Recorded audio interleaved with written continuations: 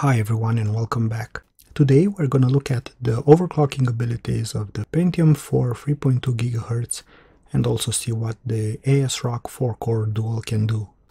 After several attempts, the last frontside bus where the Pentium 4 could boot was 226 MHz. We are also going to set a fixed AGP frequency to 66 MHz. And again, we will disable the hyperthreading. I will look over the other settings and again disable all the things we don't need.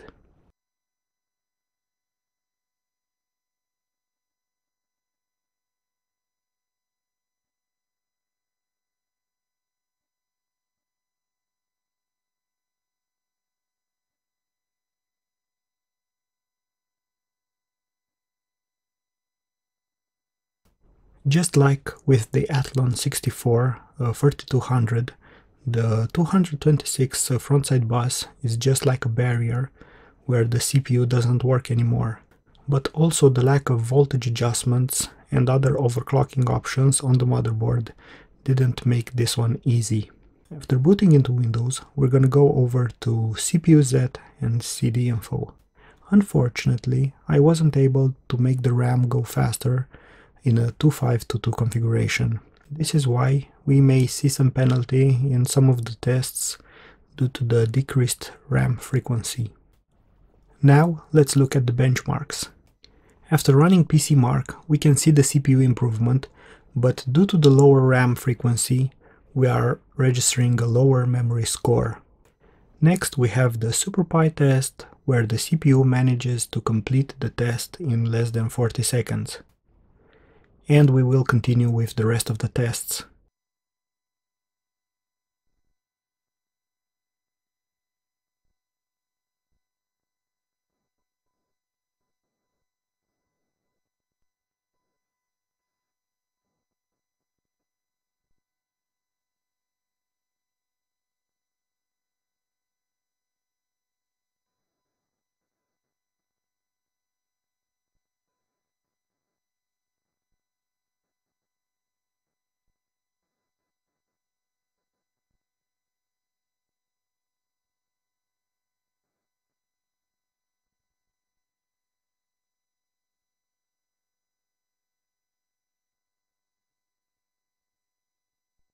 Now let's look at the graphs. While the overclocked Pentium 4 managed to complete the SuperPi in under 40 seconds, it is still a far way off the overclocked Athlon 64.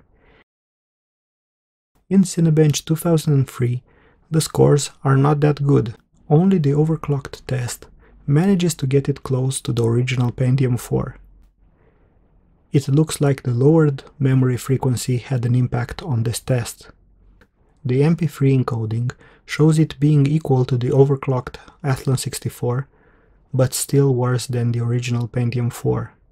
This test may be biased towards Intel CPUs, but again, the memory may have had some impact here. The stock settings for this CPU makes it equal to the Athlon 64 and a bit worse than the original Pentium 4. The memory score is lacking because of the lowered frequency.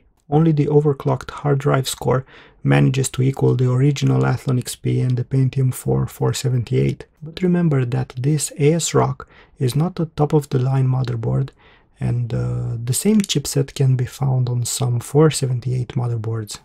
Then Sandra 2004 shows the CPU being equal to the socket 478 Pentium 4, and the overclock just scales with the frequency in both arithmetic and multimedia tests. Memory just suffers from the reduced frequency. I may need to redo this test. Like I mentioned in the previous video, CPU Bench 2003 had an abnormal high value for the arithmetic logical unit in the stock setting test. The value was not carried over to the overclocked test. This is also a test I need to repeat at a later date. The floating point unit test is just on par with the socket 478 Pentium 4. Cache mem shows some very high levels of level 1 read, but other than that it looks like we have just a regular Pentium 4 478 here. And now we move over to the graphics tests. Remember that there is no overclock involved here. We are running all the tests on stock settings. The 3D Mark and Aquamark just show another Pentium 4 yielding similar results. Also, the rest of the direct 3D tests show the Pentium 4 socket 775 being exactly equal to the original Pentium 4 socket 478. Even Serious Sam paints the same picture. The OpenGL tests were always a bit split with the results, mainly because of the drivers or settings. But in this case, we are not seeing any improvement. In the final OpenGL tests, the Pentium 4 is exactly the same as other CPUs, except for AMD-K, where it scores some extra points. I think this was due to the fact that the sound was disabled. Arriving on the 21st of June 2004, a whole year later than the original Pentium 4 3.2 GHz, with a price of $278, this was no longer a top-of-the-line CPU. Still, having 1 MB of level 2 cache, additional instructions, and a better manufacturing process, this CPU should better the original Pentium 4 by a good margin.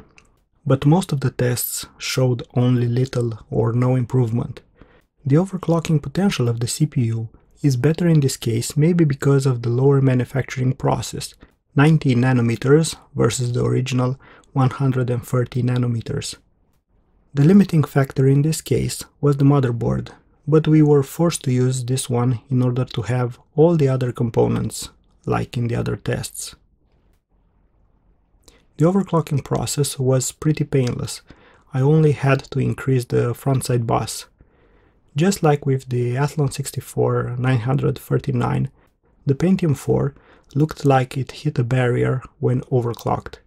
No instability, no issues, just the motherboard will not boot anymore.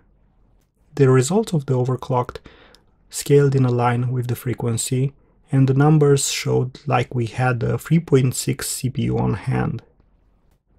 The only downside of the operation was that the RAM refused to start with the increased frequency, and we had some penalties there.